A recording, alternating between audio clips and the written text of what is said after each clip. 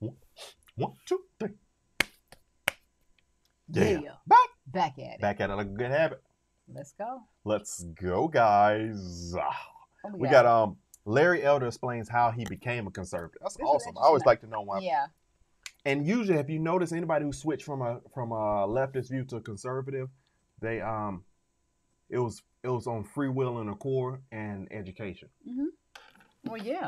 Education, knowledge changes things, especially applied knowledge. So yeah, he didn't want to just learn something and then act like, and then try to unlearn it. Let's go. Formed your political viewpoint, because obviously taking the position as a black person in America that racism is not the key factor in American life, or even a key factor in American life. It's a pretty controversial position. Where did you get that from? Because it's a pretty rare position. I got it from my dad. My father and I didn't get along. My father and I had a huge fight when I was 15 years old, and we didn't speak for 10 years. Whoa. And when I say didn't speak, Ben, I mean did not speak. Not like, hi, Dad, and that's it. I didn't say a word to him.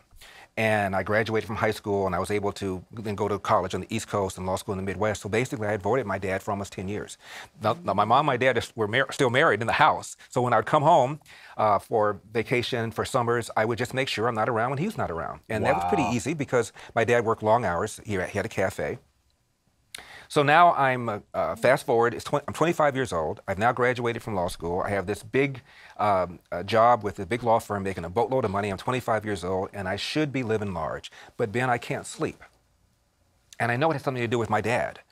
Not that I ever thought we'd be buddies, but I called my secretary and I said, cancel all my appointments. I'm flying to LA. I'll be back in a couple of days. I didn't tell my parents I was coming because I didn't want my father to prepare for this summit. So I get to the airport, get a cab to the restaurant. I got in at 1:30. We closed at 2:30. And I came there with these two big bags. My dad hadn't talked to me in 10 years. He sees me. He's, of course, surprised. And he said, should I put your bags in the back, Larry? I said, no, Dad. I'm only going to be here for 5 or 10 minutes. I want to tell you something. He said, okay, wait till we close. I sat there for an hour. And I said to myself, Larry, don't tee off on this son of a bitch. Just give him the highlights. Don't just wail into him. And so my dad sat down, and I wailed into him for almost 20 minutes. You see how I can go.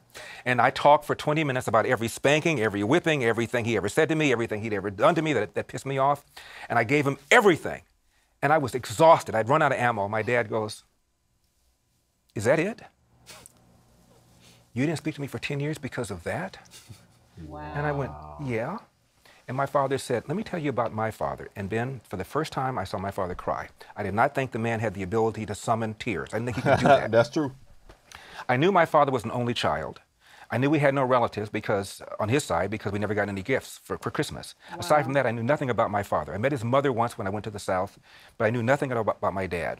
And didn't care. I didn't like him. My brothers didn't like him either. So it wasn't like I was curious about him. So he said, let me tell you about my father. When we're sitting in these two stools in my dad's cafe. He said, your last name Elder? I said, yeah. He said, that's not the name of my father. I said, what? What is your father's name? He said, I have no idea. You never met your father? No. Who is Elder? He was in my life the longest. My mother had a series of boyfriends, each one more irresponsible than the other one. Elder was a drunk, seldom worked, and when he did, he'd take home the money, give it to my mother so that she would keep it so he wouldn't drink it away, and then come Wednesday or Thursday, he'd want it. If she didn't give it to him, he kicked the crap out of her. If ever I tried to do anything, he kicked the crap out of me. And he was in my life, my dad said, the longest. How long was the longest? He said 4 years. I said, what after that? Series of boyfriends. I'm now 13 years old, my dad said. I came home from school, 8th grade, and I was making too much noise for my mom's then boyfriend. My mom sided with the boyfriend when he and I were fighting, and she threw me out of the house, age 13, never to return. Athens, Georgia, Jim Crow South, at the beginning of the Great Depression. I defy you to find somebody with a hand dealt like that. My father goes down the road, Ben, he picks up trash, does anything he can do. Ultimately, he becomes a Pullman porter for the trains. They were the largest private employer of blacks in those days. And so he was able to travel all around the country, which was eye-opening for a little black boy from the South. And he came to California one time on a run. And it was sunny, and people seemed to be less racist. He could walk into a restaurant and get served. And my dad said to my mom, maybe someday I'll relocate to LA. Pearl Harbor, my dad joined the Marines. He was the first black Marines. They were called the Montford Point Marines. People don't know about them, but they were every bit as influential as were the Tuskegee Airmen that everybody knows about. There were 20,000 Montford Point Marines from 1942 to 1949, and Congress gave them a Congressional Gold Medal a few years ago. My dad got his posthumously. Anyway, he was stationed in Guam, became a staff sergeant, was in charge of the cooking facilities. He can cook anything. He could look at a cake and tell you what was in it. So he goes to Chattanooga, where he had met and married my mom, and he knocks on doors, all these restaurants, to get a job as a cook. And they told him, we don't hire, to his face. He goes to an unemployment office. The lady says, you went to the wrong door. He goes to the hall. He sees colored only, goes through that door to the very same lady who sent him out. He came home to my mom and said, this is BS. I'm going to LA. I'm going to get me a job as a cook, and I'll send for you.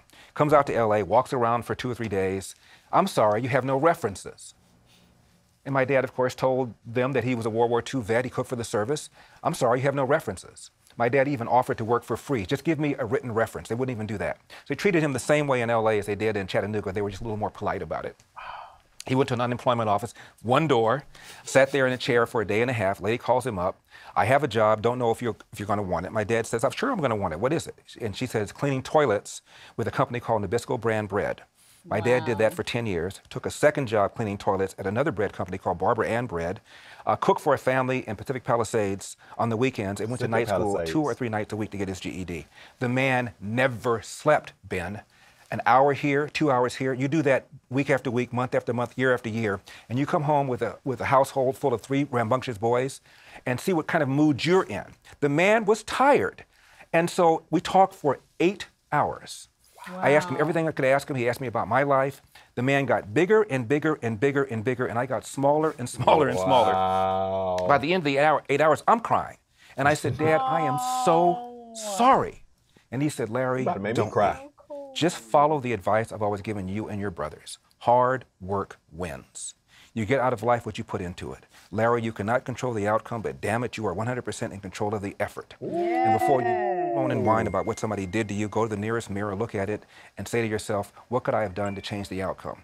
And finally, he said this, no matter how good you are, how hard you work, how moral you are, sooner or later, bad things are going to happen to you. How you deal with those bad things will tell your mom and me whether or not we raised a man. So I wrote a book about it called Dear Father, Dear Son. The reason for the title is because after this 8-hour conversation, I fly back to Cleveland. My father writes me a letter. He never wrote me a letter in his life. And it said, Dear Son. I wrote him back and I said, Dear Father. I never called him father before. And so then we began this relationship that lasted 35 years and arguably even closer than my mom and I were. My mom and I were very, very close. So I was able to salvage my relationship with my father and have 35 really good years. That's the so book is called good. Dear Father, Dear Son, 2 Lives, 8 Hours. And it's on paperback also called A Lot Like Me. The reason we changed the title is because people thought it was a collection of letters. And the publisher realized that that turned off people. It's really it's a novel. It reads almost like a novel, but it's a book of memoirs. Well, it's an amazing story, and it does lead to the question, which is, I mean, your dad, obviously an enormously tough individual just from the story, and you're a tough guy too, in the sense that you've taken an enormous number of slings and arrows over the years to take this position. Why do you think it is that so few folks in, not just the black community, the Hispanic community, a lot of various minority communities, tend to not move along those lines, tend to not suggest that the first indicator of success is individual decision-making, but the first thing that we have to overcome as a society is institutional racism or some sort of miasma of discrimination that is preventing people from achieving their goals? It's a complicated question, but it starts with the family. And I know it sounds counterintuitive because my father had no family. But if you don't have a family, a role model inside the house, father inside the house, you're in trouble out of the gate. And 70% of black kids today are born to unwed mothers. The number was 25% in 1965. And what we've done with our welfare state and the so-called war on poverty, which Lyndon Johnson launched, is to incentivize women to marry the government and allow men to abandon their financial and moral responsibility. And the black kind of victimhood mentality is a phenomenon of the civil rights movement going from demanding equal rights to demanding equal results. And that's what we have right now. People are demanding equal results. Results have to be earned. Rights come from God. And so people like Jesse Jackson and the Congressional Black Caucus and the NAACP and this whole cabal of organizations telling black people that they're victims is a huge part of the problem. How do you think that conservatives should go about speaking to black folks, obviously? Because that's been a serious issue. Every time somebody tries to engage with the black community, there are folks on the left who particularly start calling those people racist and suggesting that they're pandering. And that's because nobody really wants to tell the truth. Cory Booker just the other day said he wanted to have an honest dialogue about race. No, you don't. If you have an honest dialogue about race, you don't want to hear it. To me, the most dangerous race hustler in America is not Sharpton. He's bad. not Jackson, he's bad. Not some of the yahoos you see on cable television, they're all bad. But it's Eric Holder, because people listen to Eric Holder. He's sophisticated. He's got degrees from Columbia, undergraduate and law school, works for a very prestigious law firm, was a respected to the left AG. He says the most outrageous things and gets away with it. For example, he gave a speech in which he talked about pernicious racism. This is around the time that Donald Sterling lost his team. You remember he was taped by his girlfriend and made some disparaging comments about blacks and ended up losing his team. And Eric Holder said, that kind of blatant racism, that kind of blatant bigotry, we got that. That's not the problem. The problem is the pernicious racism. And he gave 3 examples, none of which hold up. The first example was the push for voter ID. Polls show that about 80% of whites want voter ID, and about 70% of Hispanics do. About the same number of blacks do. And there was a study recently by researchers from Yale, from Stanford, and from Penn, and they looked at the research paper that purported to show that voter ID suppressed black and brown votes, and they trashed the methodology these other researchers used and said there's no evidence whatsoever that these voter ID laws suppress black turnout. Furthermore, 2008, when Obama got elected, for the first time in history, despite all these alleged voter suppression efforts, the percentage of eligible black voters who voted exceeded the percentage of eligible white voters who voted. So it's nonsense. The second one he gave is that black kids are expelled. So on that alone, that just crushes the whole idea of saying, well, you know, we have been disenfranchised and we don't have IDs to go vote. But he's saying black people crushed the polls for Obama. So what happened to all these disenfranchised people that couldn't vote? Right. Disproportionately high rates compared to their percentage of that given school. And it's true, they are. Jesse Jackson some years ago sued the Decatur School Board, which was all white, because they kicked out a bunch of black kids who were fighting after a football game. Turns out the kids had missed collectively like 300-400 days of school.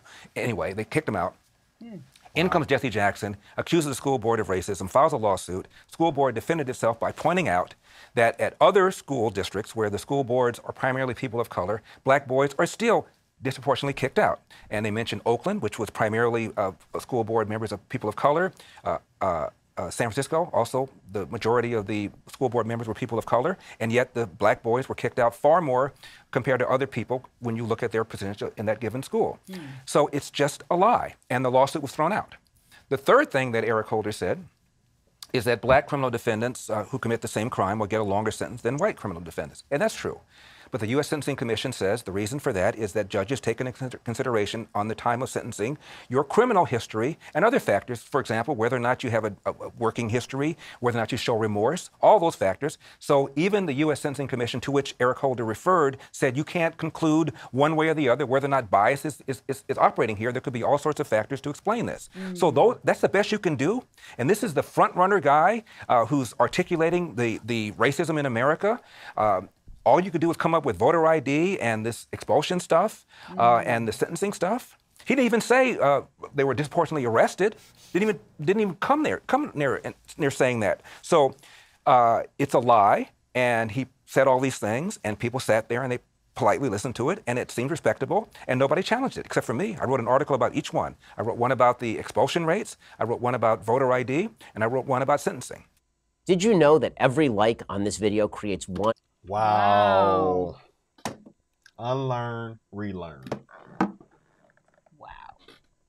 Such a great story, though, about him and his dad. That was. Wow. But that's his foundation, what he 10 learned. years. Yeah. That you got. And then that's why he learned that effort of work. Because his dad worked and he grinded out. And then he didn't let people look down on him and take no. Yeah. So that makes sense. Wow, that's dope. I mean,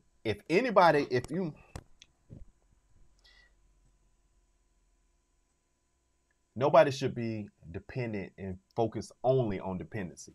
I believe unless you get to a certain age, when you get to certain ages, it might get a lot more limited. But when you are a younger person and you got breath and you still very active, you need to be getting it like you can. Yeah. Yep. Set it up for yourself so when you get older, you'll have some things to be able to fall in place, because you're not going to be able to move at the same pace forever. Correct. Yeah, it's going to start to slow down a little bit. You're absolutely right. Yeah. But that was awesome. That was and good. that's something I didn't know. Unlearn, relearn. Like, comment, subscribe. Don't take a nose top. Comment down in the section below if you want some more. Lego. Let go. All right, guys. See you in the next video. Let's get the thumbnail. Mm-hmm.